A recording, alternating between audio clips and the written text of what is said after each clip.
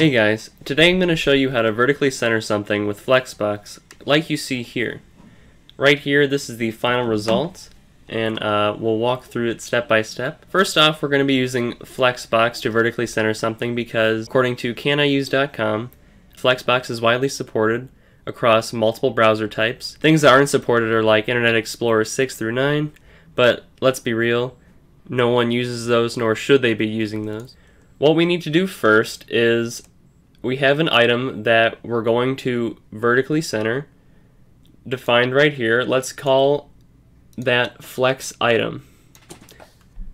Then we're going to take a div and make a container class around this flex item class, and we're going to just call this one flex container. Let's close that off.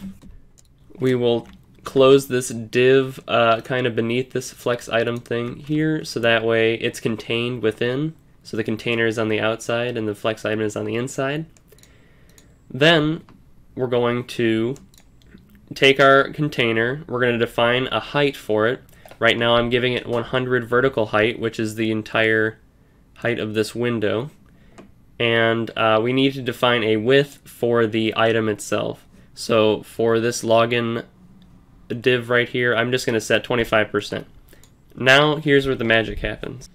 All you need to write is display flex, and then to align the items horizontally in the center, you'll need to write justify content center, and that should horizontally align the items. Then to vertically center the items, you're going to write align items center. And easy enough, that's how you vertically and horizontally center something with Flexbox. In the final result you saw before, you could have seen these prefixes here, this WebKit box, this MS Flexbox. You don't necessarily have to do this because it works with most modern browsers without it, just by displaying Flex. But if you need to support previous versions, this is how you do it. And all you need to do is put it in this order first and make sure that display flex is last. Alright guys, thanks for watching. I hope you found this video helpful. I just wanted to take a moment to introduce Forge the Web, our small website design company.